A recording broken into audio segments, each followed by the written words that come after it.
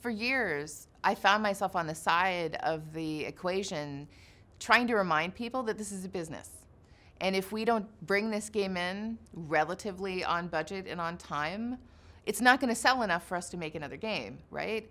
And if we keep making changes all the time, it's never going to solidify enough to be a good game, right? The practical side of game design.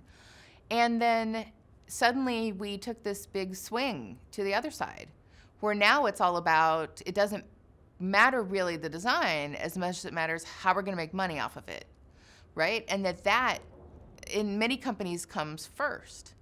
And I understand in free-to-play, if it's not going to monetize, it's not going to monetize. But it seems like that's where the conversation ends. Instead of saying, oh, well, maybe this game shouldn't be free-to-play. Maybe it should be premium. And maybe we're willing to scale our team size to what we expect to make on it, right? And I think that sort of conversation is lacking now.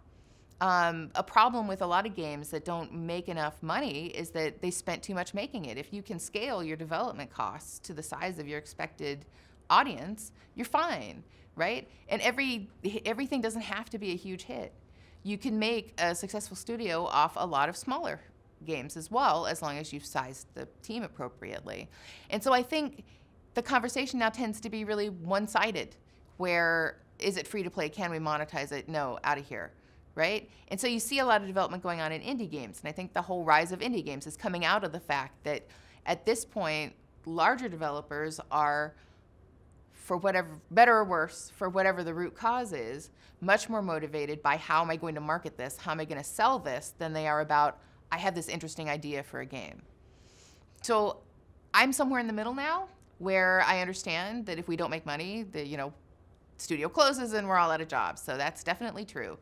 But on the other hand, if there's not a good game at the heart of it, why am I even doing it, right? That's why I'm here. I'm here to make great games. And if I'm not able to do that because of business concerns, then I just may as well, be making some other kind of software at that point.